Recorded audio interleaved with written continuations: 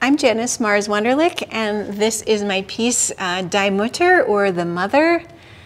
I was inspired by events that were happening in our nation where there was a conversation about women's rights and who has the right to decide what happens to a woman's body.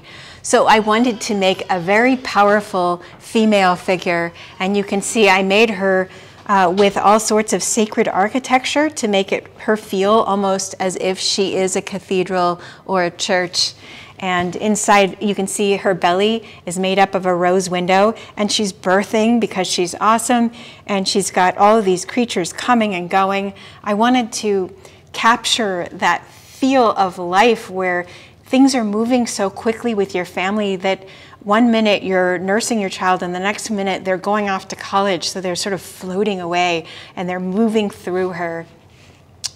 And so it's asking the question, who has the right to control her body, and where does her power lie?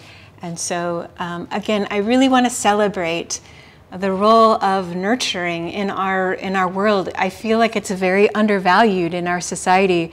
We're cool if we're an attorney or some other profession, but if we're a mom, it's like it doesn't have any value.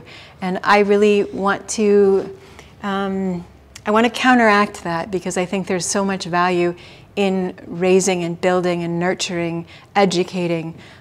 These are things that we should value. So this strong figure here is full of power and strength, and hopefully tapping into some universal beliefs of the power and struggle of the nurturer.